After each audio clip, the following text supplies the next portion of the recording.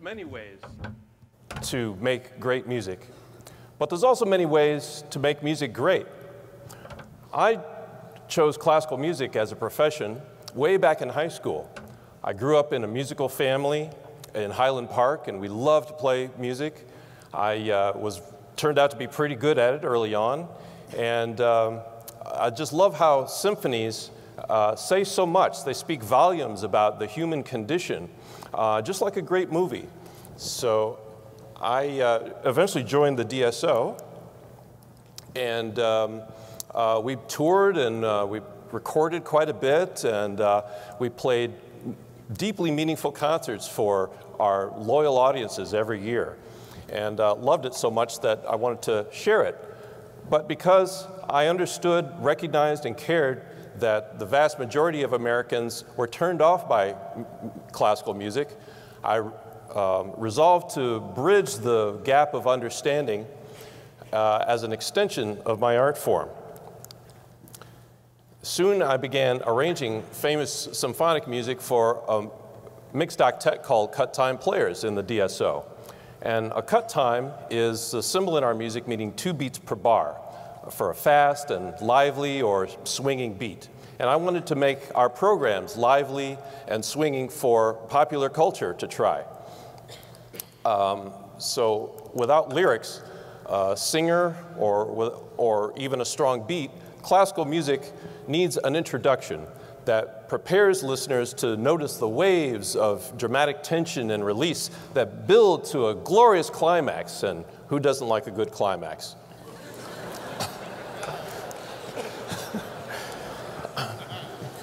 And when eventually I began composing, using the standards set by Mozart and Schumann, I blended some of today's dance grooves, just like they did back then, to start another mini orchestra of strings called CutTime Symphonica. And we added a drummer and games and improvisation as I brought freelance players into restaurants, bars, and clubs to Americanize classical music. And eventually I quit the DSO to complete a new business model, hiring musicians across the country.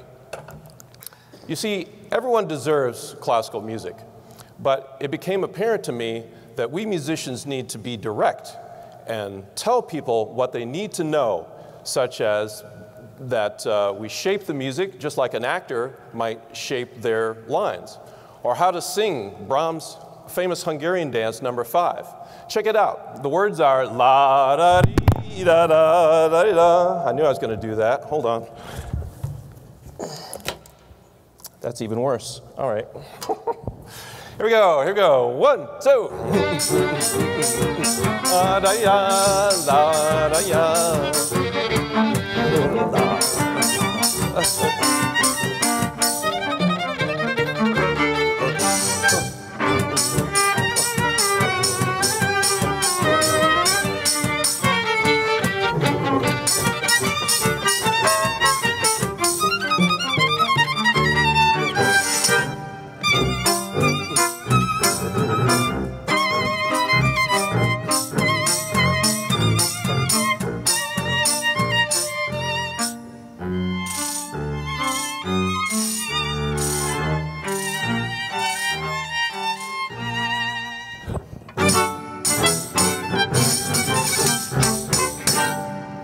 So this is the way,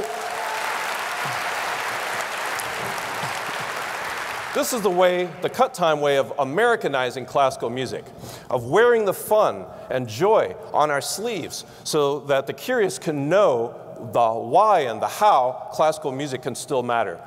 The church-like experience in the concert hall is perfect for internal listening in the spirit of meditation. But what's been missing is a fun, club-like experience that focuses on you, the curious audience, and what you'd like to know and do to truly access classical music. You see, classical music is more than just mindless notes on a page. It's a gym. And every day we lift these heavy notes, this heavy music, building our muscles for making music meaningful. Living inside the music and bringing out our best inner game is the goal, a consequence of those mindless notes. And that's how I realize we're not in the music business, we're in the inspiration business through music. And that means we better make sure we connect with our audiences. CutTime is infotainment.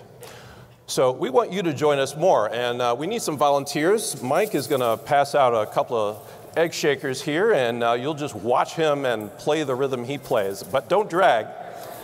We're going to play one of my compositions called Pork and Beans, and it's not the soup can variety at all. It's a few bites. We take a few bites of a spicy barbecue pork, and then a few bites of our second theme, which is spicy Latin beans, and the heat builds up to a huge climax, which we don't cool down at all. Here we go. 1, 2.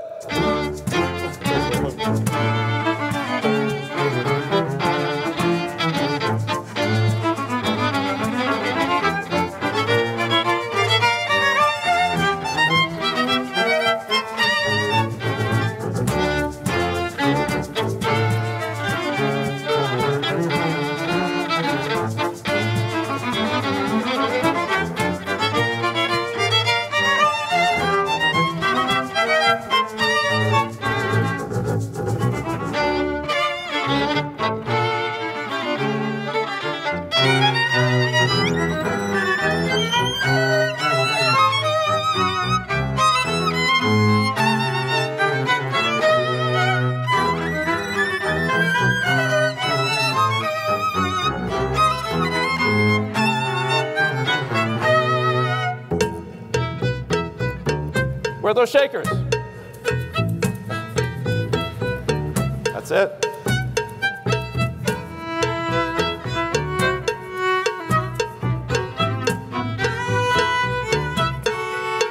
Molly.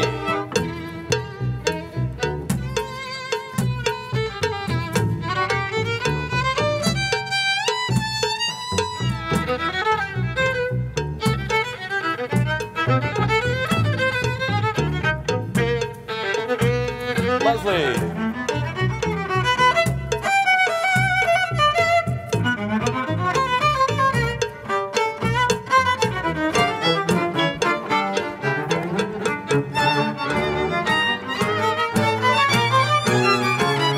Say it with me. I love pork and beans. Thank you very much. Take a bow, Mike.